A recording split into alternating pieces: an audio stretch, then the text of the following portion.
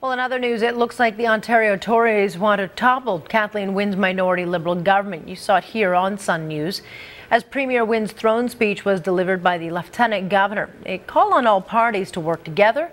And while the NDP is on board for now, it seems the PC party has its own agenda. Alex Gunn now live with details, and the PC party was calling for a dramatic shift or they wouldn't be happy. And it seems that Premier Wynne has shifted to the left. Right, and that's true, Alex. We are seeing that the PC parties did say there was nothing really bold in the throne speech. And we know that the throne speech has been approved by NDP leader Andrea Horwath. She is supporting it. And what we saw from Kathleen Wynne ultimately is that she really is trying to distinguish herself from the Dalton McGuinty legacy by cooperating with the opposition parties and coming forward with collaborative solutions. I want to talk about some of the central objectives that we did see in the throne speech. They were listed as fiscal responsibility, economic growth, and increased employment. And she says she's hoping to send a message to Ontarians that their finances are in her steady hands. And she says that this throne speech was basically used to include ideas that would appeal to both opposition parties. So she says that she can, make peace with both parties and that they can accept her terms.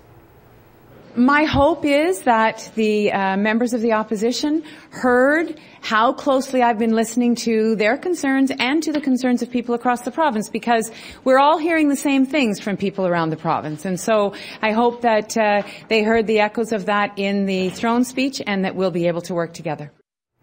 And PC leader Tim Hudak said he is voting against the speech. He made that very clear just after the throne speech was presented. He said there is nothing bold in the throne speech and that Ontario does need some very substantial change to move forward, specifically in regard to Ontario's deficit, $12 billion. He says that's a major concern for Ontarians. And although Kathleen Wynne does intend to have some sort of fiscal restraint going forward, he says it's really unclear just exactly how she's going to do that. There wasn't any clear definition of how these changes would be implemented, and he wasn't very happy with the throne speech. It's safe to say that he said that, well, he does not support Kathleen Wynne's throne speech.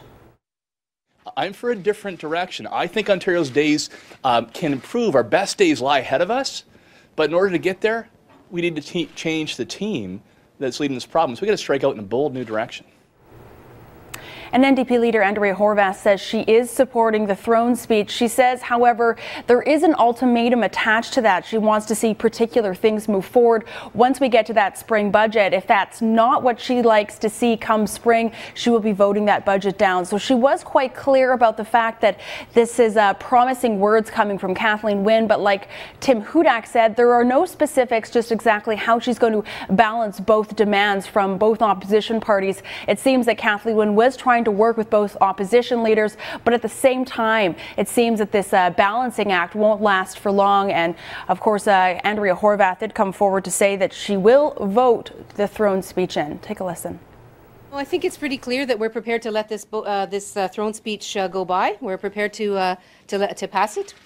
But I have to tell the Premier really loudly and clearly that the people of this province are tired of talk.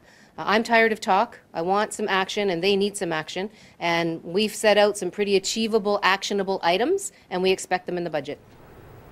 And Alex, the throne speech was really short on specifics. I think everyone can agree to that fact, that specifics weren't exactly clear, and it's not exactly certain at this point in time just how Kathleen Wynne will maintain these austerity measures going forward. So I think there was a lot of chatter happening in the weeks leading up into the spring budget. People are really asking questions of just exactly how she's going to implement this. Yes, she mentioned the Drummond Report and fiscal restraint, but everyone's asking, is this all possible?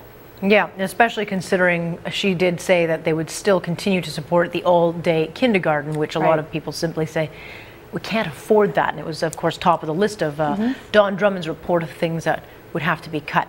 All right, we'll continue following this. Thanks, Alex. Thank you.